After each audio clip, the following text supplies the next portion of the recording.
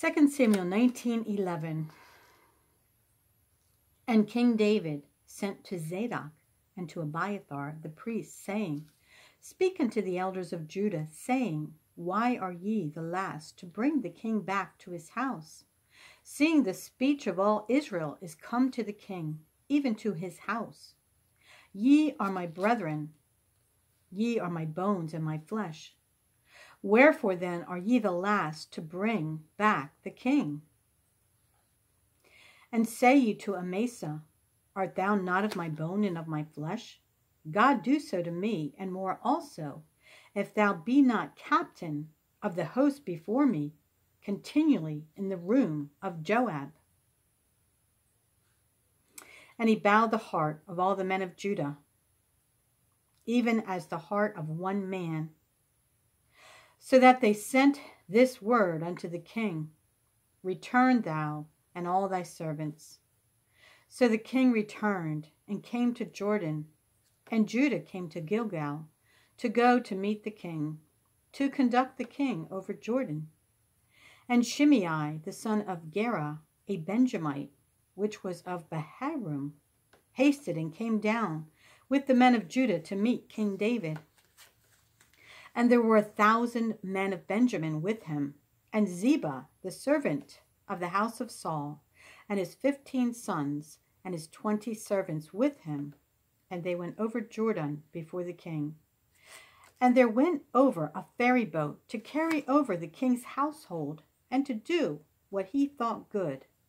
And Shimei, the son of Gera, fell down before the king, as he was come over Jordan, and said unto the king, Let not my lord impute iniquity unto me, neither do thou remember that which thy servant did perversely the day that my lord the king went out of Jerusalem, that the king should take it to his heart. For thy servant doth know that I have sinned. Therefore, behold, I am come the first this day of all the house of Joseph, to go down to meet my lord the king. But Abishai, the son of Zeruiah, answered and said, Shall not Shimei be put to death for this, because he cursed the Lord's anointed? And David said, What have I to do with you, ye sons of Zeruiah, that ye should this day be adversaries unto me? Shall there any man be put to death this day in Israel? For do not I know that I am this day king over Israel? Therefore the king said unto Shimei, Thou shalt not die. And the king sware unto him. And Mephibosheth, the son of Saul, came down to meet the king, and had neither dressed his feet, nor trimmed his beard, nor washed his clothes, from the day the king departed until the day he came again in peace. And it came to pass, when he was come to Jerusalem to meet the king, that the king said unto him, Wherefore wentest not thou with me, Mephibosheth? And he answered, My lord, O king, my servant deceived me, for thy servant said, I will saddle me an ass, that I may ride thereon, and go to the king, because thy servant is lame. And he hath slandered thy servant unto my lord the king. But my lord the king is as an angel of God. Do therefore what is good in thine eyes. For all of my father's house were but dead men before my lord the king. Yet didst thou set thy servant among them that did eat at thine own table. What right, therefore, have I yet to cry any more unto the king? And the king said unto him, Why speakest thou any more of thy matters? I have said, Thou and Ziba divide the land. And Mephibosheth said unto the king, Yea, let him take all, for as much as my lord the king is come again in peace unto his own house. And Barzillai the Gileadite came down from Rogelim, and went over Jordan with the king, to conduct him over Jordan. Now Barzillai was a very aged man, even 80 years old, and he had provided the king of sustenance while he lay at Mahanaim, for he was a very great man, And the king said unto Barzillai, Come thou over me, and I will feed thee with me in Jerusalem. And Barzillai said unto the king, How long have I to live, that I should go up with the king unto Jerusalem? I am this day 80 years old, and can I discern between good and evil? Can thy servant taste what I eat or what I drink? Can I hear any more the voice of singing men and singing women?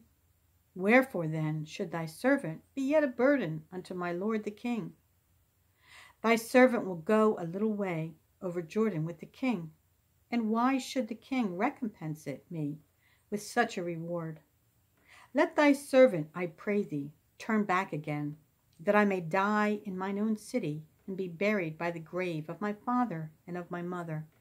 But behold, thy servant Chimham, let him go over with my lord the king, and do to him what shall seem good unto thee. And the king answered, Chimham shall go over with me, and I will do to him that which shall seem good unto thee, and whatsoever thou shalt require of me, that will I do for thee. And all the people went over Jordan, and when the king was come over, the king kissed Barzillai and blessed him, and he returned unto his own place.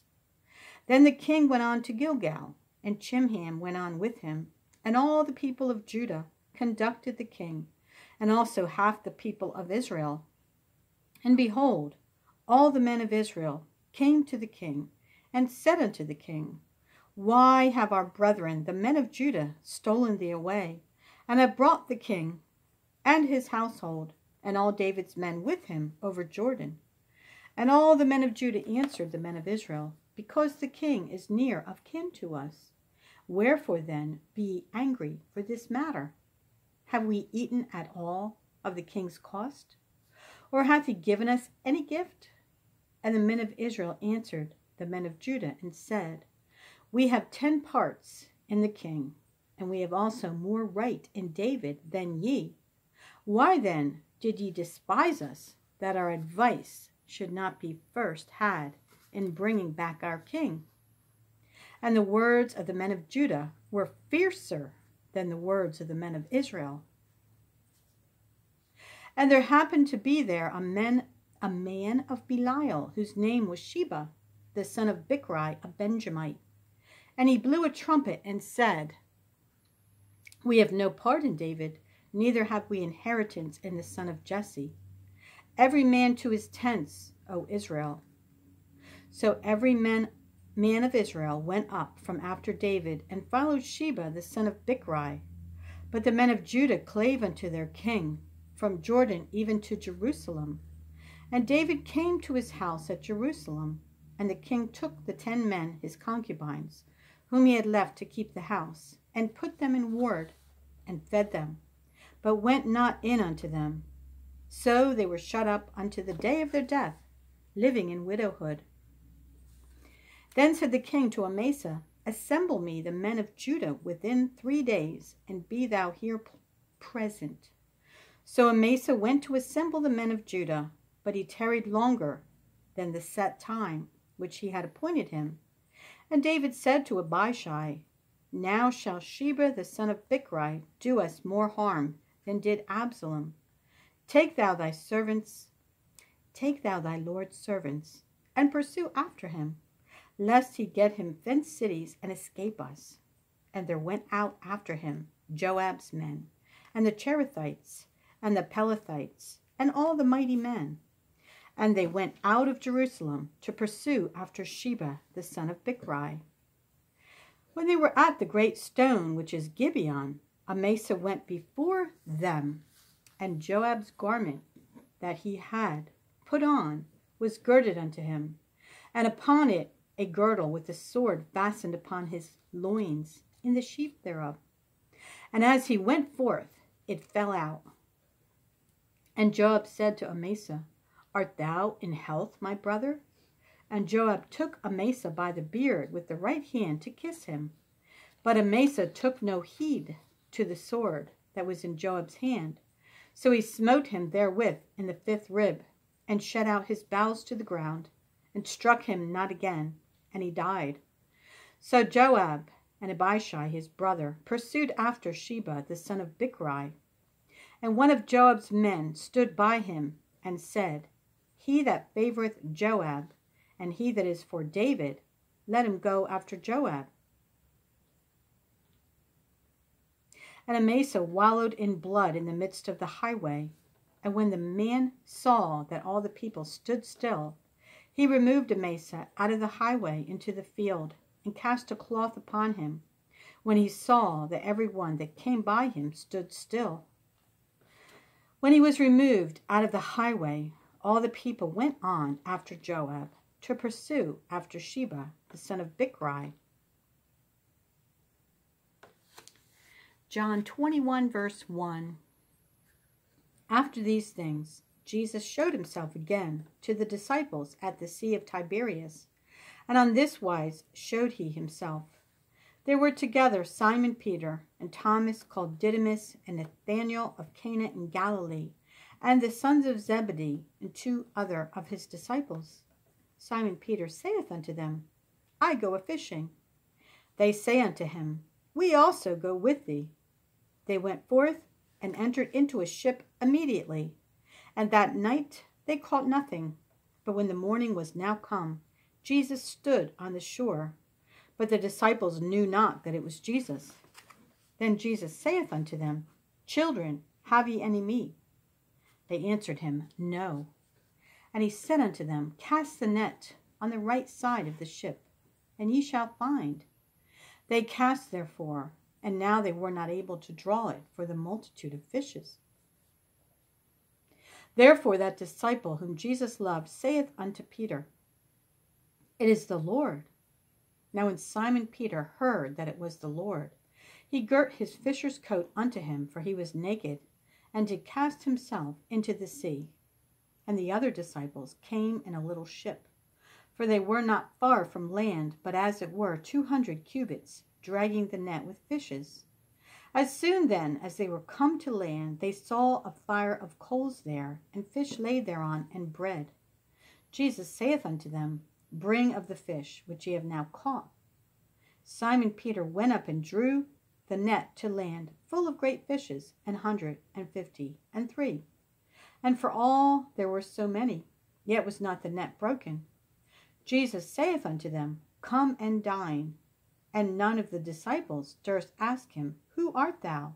Knowing that it was the Lord. Jesus then cometh, and taketh bread, and giveth them, and fish likewise.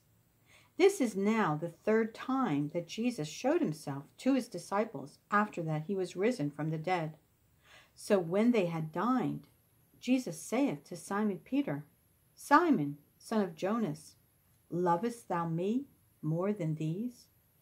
He saith unto him, Yea, Lord, thou knowest that I love thee. He saith unto him, Feed my lambs. He saith to him again the 2nd time, Simon, son of Jonas, lovest thou me? He saith unto him, Yea, Lord, thou knowest that I love thee. He saith unto him, Feed my sheep. He saith unto him the 3rd time, Simon, son of Jonas, lovest thou me?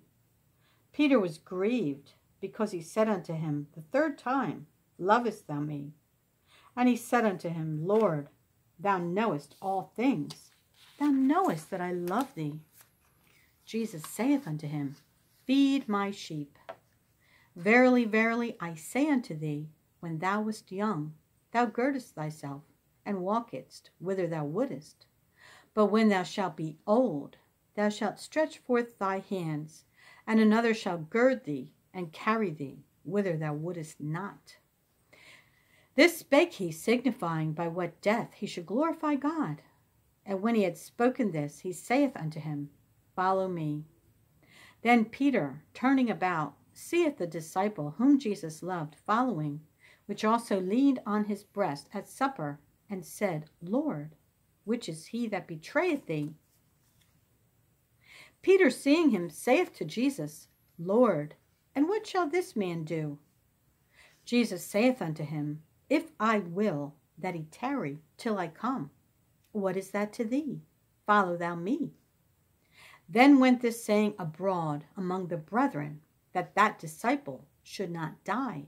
Yet Jesus said not unto him, He shall not die, but if I will that he tarry till I come, what is that to thee? This is the disciple which testifieth of these things, and wrote these things, and we know that his testimony is true. And there are also many other things which Jesus did, the which, if they should be written every one, I suppose that even the world itself could not contain the books that should be written. Amen. Psalm 120, verse 1. In my distress I cried unto the Lord, and he heard me. Deliver my soul, O Lord, from lying lips and from a deceitful tongue. What shall be given unto thee, or what shall be done unto thee, thou false tongue? Sharp arrows of the mighty with coals of juniper. Woe is me that I sojourn in Meshech, that I dwell in the tents of Kedar. My soul hath long dwelt with him that hateth peace. I am for peace, but when I speak, they are for war. Proverbs 16:16 and 17.